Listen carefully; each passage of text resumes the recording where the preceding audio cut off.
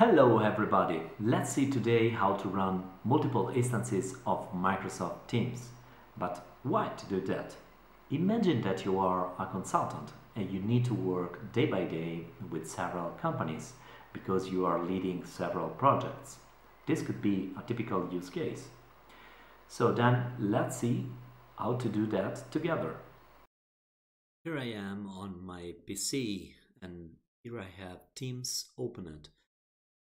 As you can see here, I can switch account, but in order to do that, I have to sign out and then again sign in.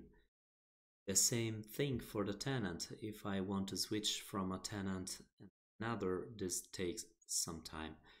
It's not very comfortable, this user experience. Microsoft, I think it's working to improve this aspect of Microsoft Teams, but for the moment, we have a gap to fill. Now I would like to show you my solution to work productively on Microsoft Teams. The first approach is based on Microsoft Edge.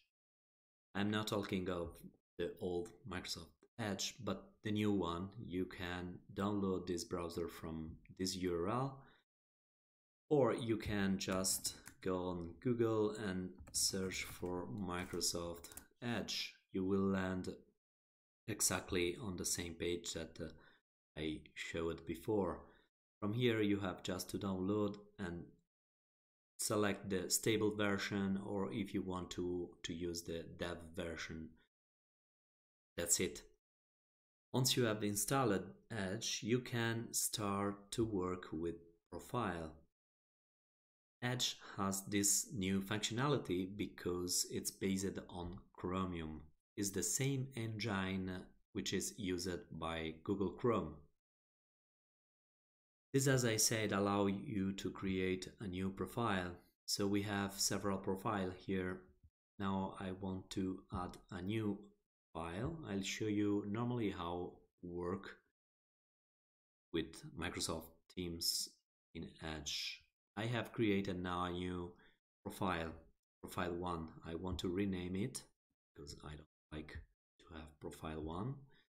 I have just to edit this, and I want to add here the account, and then I want to add the tenant, in this case Avalon. So I want to use this profile to access on Microsoft Teams with my Gmail account on the Avalon tenant.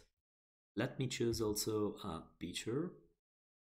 Pizza, so I am Italian. Pizza for me, it's something that not is.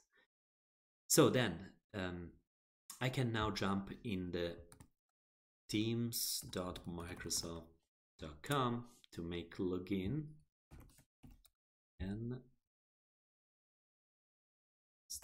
.microsoft.com.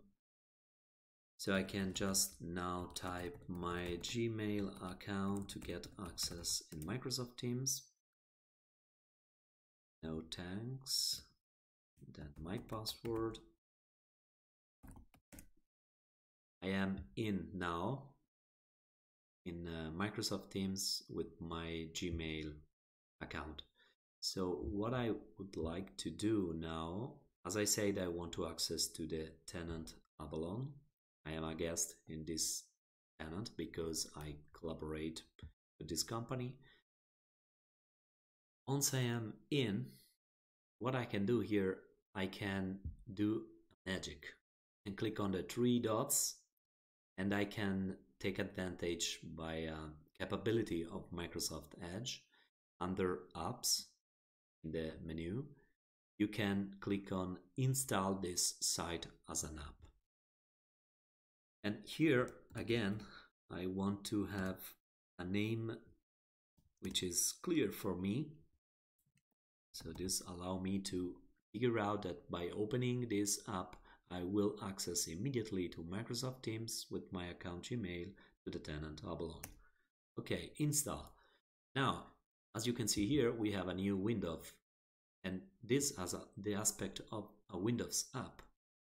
In fact, if I open here the Windows menu, we can see that we have this app installed, Gmail Avalon. I can also pin to the start bar here in Windows, and then I can open it again. So if I close now this app, I can immediately open again this app, and I am already in. It's very easy to work in this way. Teams. Here I have my Teams client hub, and here I have the just installed app, my Gmail account on the tenant Avalon. Now I want to create another profile because I need to stay connected with another company in parallel. So then I have to create another profile on Edge. In this case, I will change the name of this profile with my Outlook account. Then the tenant, which is in this case Microsoft. Let me select this fancy dog picture. And then I have to go on Teams, again Microsoft account, in order to perform the login with my Outlook account. Finally the password. I have to send a notification here because I have the multi-factor authentication enabled for that. And going to approve this login. Now I'm logged in, and I can select the tenant. As I said, I will select Microsoft, continue. I am a guest on this tenant. And here I will do exactly the same thing that I made before. Under apps, I will install this site app. So here I have to provide a name that can help me to figure out immediately which kind of instance of Teams I am going to open. Install, and I have here another instance of Teams. So I'm working now with 3 instances, and I have 3 different accounts and tenant. So this is pretty cool. I can work in parallel with 3 companies theoretically, but we can create more profiles, of course. Now I would like to show you another thing. This app are here installed. I can pin again this app on the start bar. But what's happened if I want to uninstall this, because I don't need anymore to work with this company, for example. So I can uninstall, and then I have the same user experience for a Windows application. So I have to select, in this case, the instance of the app that I want to remove, uninstall, remove, and this application is gone. This is the way how you can uninstall the application that you installed across Edge.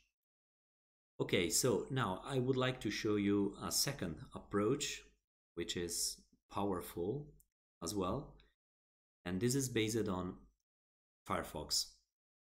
Before to start with Firefox, there is a step required. You need to install these add-ons called Firefox multi-account containers.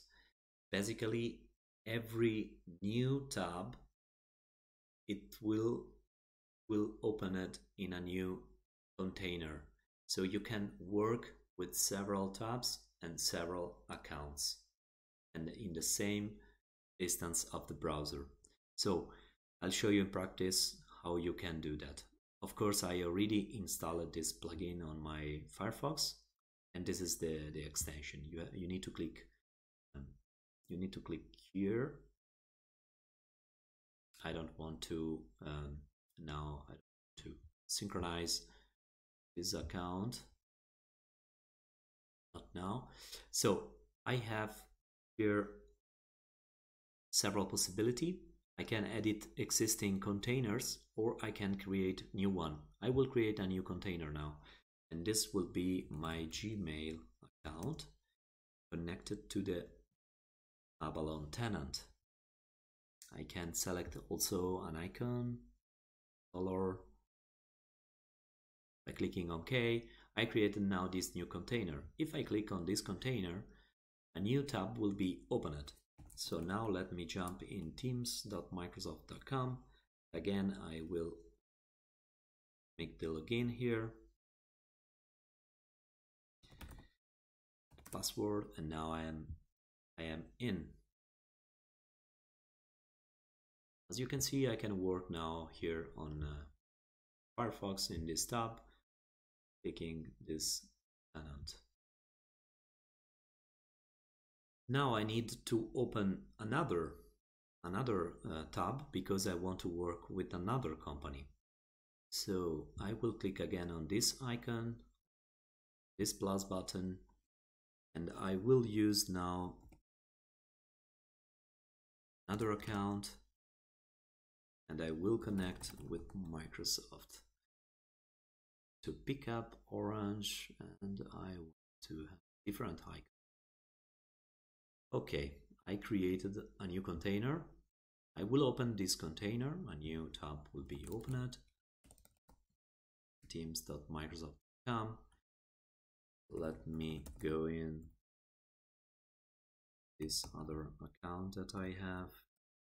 This is my personal Office 365 tenant, which is called now Microsoft 365. Password. I am in, I can click yes. So now I am in. I have just to confirm the access, and I want to switch on this Microsoft tenant. So here I have to make the multi-factor authentication again. I don't want to do that now, but I am basically on another instance of Teams. I'm working another instance of this application. Don't want to switch now. I am now on my personal tenant on Microsoft 365, and here I am connected with my Gmail account in the tenant Abalone. And here I have my client application of Teams. So this is, I would say, it's pretty cool. It's up to you how you prefer to work. Firefox, it gives you the ability to switch just from a tab and another, and with Edge you have a more, let's say, client Teams application user experience with several windows. Third and last option is to use Google Chrome, but unfortunately seems like the Microsoft Teams is not available as progressive web app, at least not yet for me. In fact, I don't have the classic plus button to install a new progressive web app, like for example on Twitter, where I have here this button. I can click and install Twitter as a PWA. Seems like Microsoft is in the phase to rolling out Teams as a progressive web app. So in the future, it will be possible to work also with Google Chrome in profiles, like we have seen before with Microsoft Edge. Alright, wrap up this video. I hope you enjoy it. If yes, give a like and subscribe to my channel to stay updated with the next video.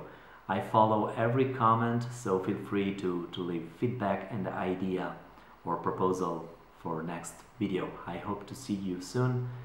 Bye!